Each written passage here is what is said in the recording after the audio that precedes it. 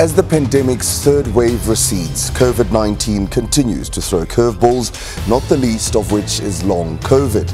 Now, some researchers are engaged in unprecedented collaboration with the chronic fatigue syndrome community to bring some light to the subject. There's something seriously more dangerous about the COVID virus than was previously thought. Symptoms can linger for months and months. People are experiencing these problems even after recovering from COVID. Not long after the start of the COVID-19 pandemic, reports emerged of people battling persistent symptoms after recovering from their initial illness. They became known as long haulers and included people who'd only suffered mild or moderate disease. Long COVID or post-COVID syndrome, at its worst, can leave those who've cleared the virus suffering from a range of symptoms, including extreme fatigue, insomnia, depression, and something called brain fog. In fact, according to some reports, there are at least 50 different symptoms associated with long COVID. I started getting shortness of breath and struggling with chest pain, getting an unbelievable level of fatigue. We were first introduced to Dr. 𝗬𝗏𝗏 late last year when she appeared in our story on so-called COVID long haulers. Now, she contracted the virus while on the medical front line, but was still battling the symptoms months later. I can't do much. I can't even go to the grocery store to buy my own groceries because I physically can't carry it.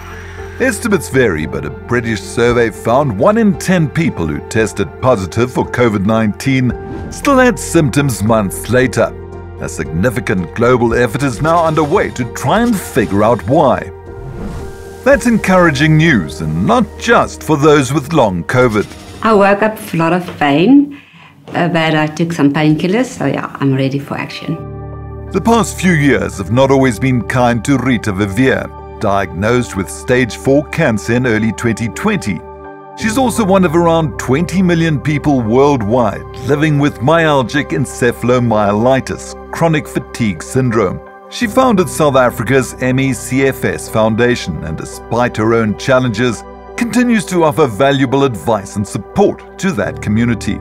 At its worst, 𝗬𝗏𝗏𝗶 can leave people bedridden, unable to speak or feed themselves.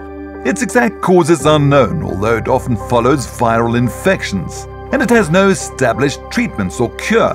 While Rita has a mild form, a 2017 interview with Carte Blanche still offered a glimpse of how life-changing this complex illness can be. Comparing 𝗬𝗏 tiredness with healthy people's tiredness is like comparing a match to an atom bomb.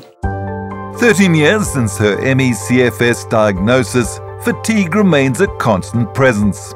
I know I need to rest every 3.5 hours for an hour. I know I can't do more than 1 visit a day. If I go to the shops, I know I can't do something else the rest of the day. Fatigue is a core symptom of 𝗬𝗏𝗏𝗶. Another, which can follow even light physical or mental activity, is called post-exertional malaise, simply referred to as the crash. It's absolutely as if you've died. You feel like you're going to die. You have zero energy, feel ill. It's not like I'm tired, I need to go lie down for a bit. No, you absolutely feel completely ill from that crash. From fatigue and sleep trouble to impaired memory, the list of potential 𝗬𝗏𝗏𝗶 symptoms is varied. But there's a striking similarity to those endured by people with long COVID. So are these similar but distinct conditions, or is there an overlap suggesting something far more significant? An organization in the US believes a large subset of people with long COVID will inevitably be diagnosed with 𝗬𝗏𝗏𝗶. Linda, great to meet you. My name's Derek. Linda Tannenbaum is founder of Open Medicine Foundation, which she established to help fund and facilitate research into 𝗬𝗏𝗏𝗶. What were your first thoughts when you heard about long COVID? Since the majority of people develop 𝗬𝗏𝗏𝗶 from an initial infection, I was really afraid that so many more people would get 𝗬𝗏𝗏𝗶 after getting COVID. I actually started hearing from more and more people that had post-COVID symptoms that were approaching us and asking, I think I have this disease that you're studying. It's not unusual for symptoms to linger after viral and other infections. This paper mentions 13. But the current pandemic is still unfolding and the scale of its post-viral potential isn't fully understood. Tannenbaum is concerned. So we have no idea how many people are really sick with this. It really is like a second pandemic. While a COVID infection has led to symptoms that last for several weeks in a large number of people, ME/CFS is generally only diagnosed when symptoms persist for longer than 6 months. This opinion paper conservatively predicts the COVID pandemic will cause the number of people with ME/CFS to grow by 10 million globally by the end of the year. A disheartening number when you consider that the lives of only about 5% of people with ME/CFS ever return to normal.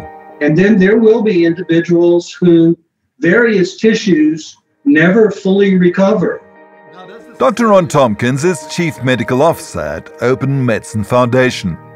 And it can be in your lungs, heart, central nervous system, your brain, but some tissues just simply fail to return to normal.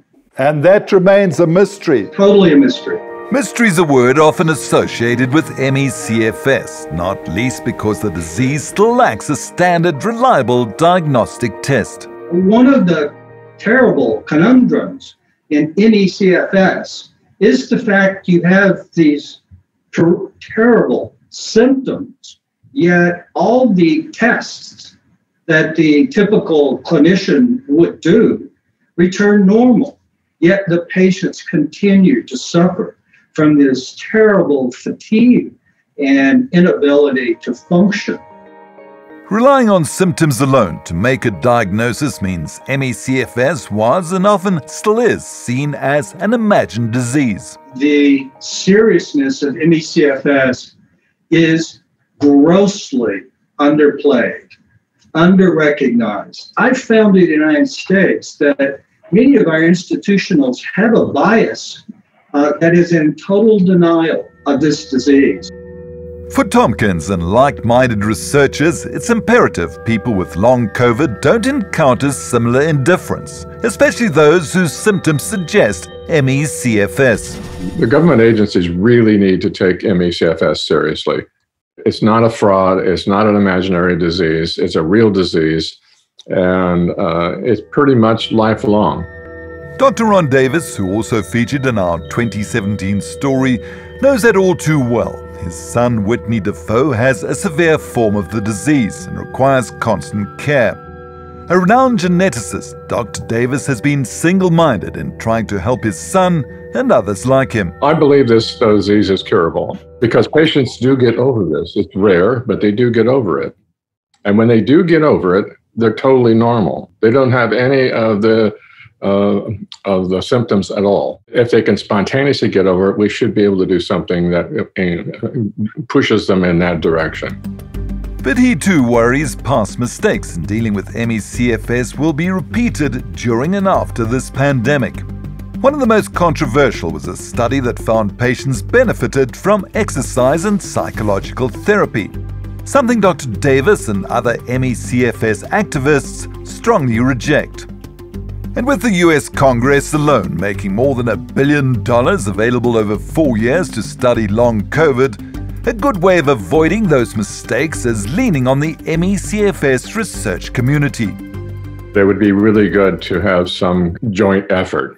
And it would be really good if the long hauler funding actually funded ME/CFS, because there's a long history of work there that the community would benefit from instead of starting from scratch. We're insisting our government includes ME/CFS in the post-COVID research agenda because there is a lot of money on the table to study post-COVID syndrome. This is so important. And basically, if not now, when? Now is our chance to really scale up the research. For many years, people living with ME/CFS have had to battle against a tide of skepticism, even indifference towards a disease that has dramatically changed their lives. And it's taken a pandemic to give them renewed hope for a diagnostic test, viable treatments, and possibly even a cure. The irony isn't lost on 𝗬𝗏, but far from bitter, she's more determined than ever to fight her community's cause.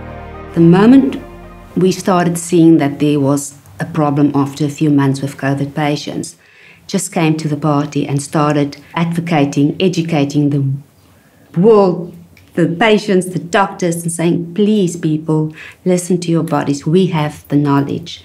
We have learned the hard way. Instead of being bitter that we didn't get that attention, we said, no, let's help you guys. You are our brothers and sisters in this. Thank you for watching our stories here online, and please subscribe below to become part of our YouTube community and be notified when we upload our latest content.